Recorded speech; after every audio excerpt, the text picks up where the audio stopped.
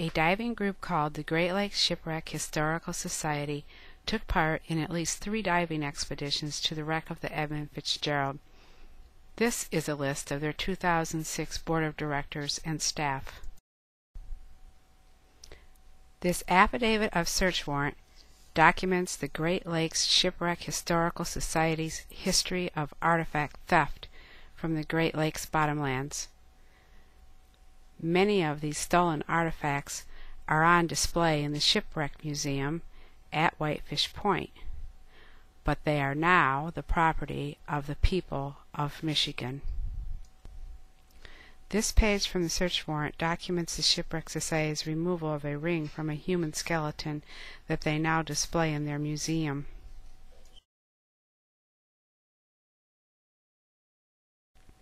This Department of Natural Resource Law Enforcement report of investigation summarizes the Great Lakes Shipwreck Historical Society's violations of Michigan law regulating shipwrecks and underwater artifacts.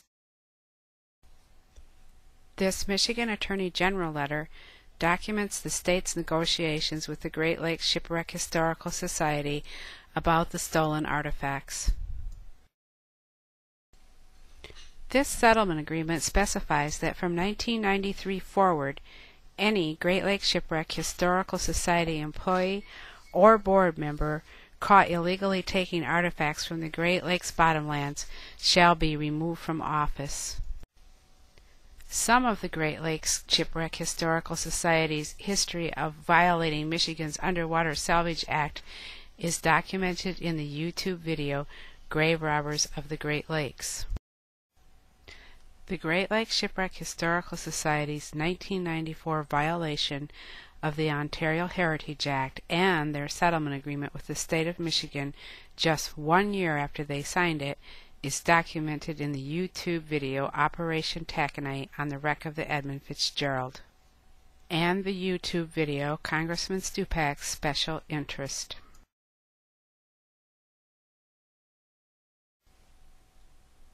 The Ontario Ministry of Culture issued a license to Joe McGinnis to conduct underwater archaeological exploration, survey, or field work on the wreck of the Edmund Fitzgerald in 1994.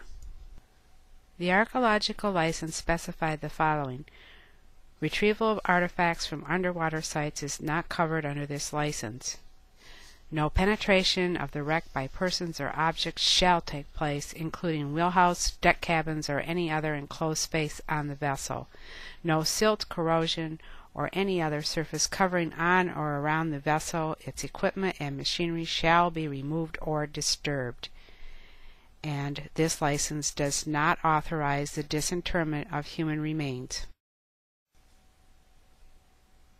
Harbor Branch Oceanographic provided their submersible, Clelia, for the 1994 McGinnis dives to the wreck of the Edmund Fitzgerald. The pre-launch checklists show the following dive participants. Dive number 237 on July 3, 1994. On board was pilot Dave Norquist of Harbor Branch Oceanographic, Dominic Livatore of Harbor Branch Oceanographic, and Demir Shaitil, a Canadian photographer. Dive number 238 on July 3, 1994. On board was pilot Dave Norquist of Harbor Branch Oceanographic, Joe McGinnis, the dive licensee, and a Canadian explorer with a company called Undersea Research Ltd., and Larry Elliott, President of the Great Lakes Shipwreck Historical Society Board of Directors and anchor for WJRT TV 12 ABC out of Flint, Michigan. Dive number 239 on July 4, 2007. On board was pilot Tim Askew, Jr. of Harbor Branch Oceanographic, Tom Farnquist, Executive Director of the Great Lakes Shipwreck Historical Society, and Gene Quirin of the Board of Directors of the Great Lakes Shipwreck Historical Society.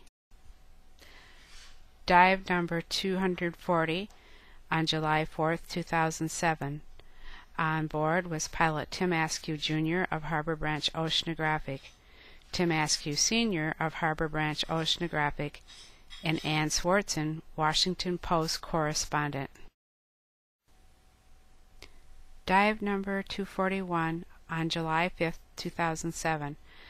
On board was pilot Tim Askew Jr., Harbor Branch Oceanographic, Bud Wildman, Canadian politician and Ontario Minister of Environment, Energy and Native Affairs, and Demir Shaitil, Canadian photographer.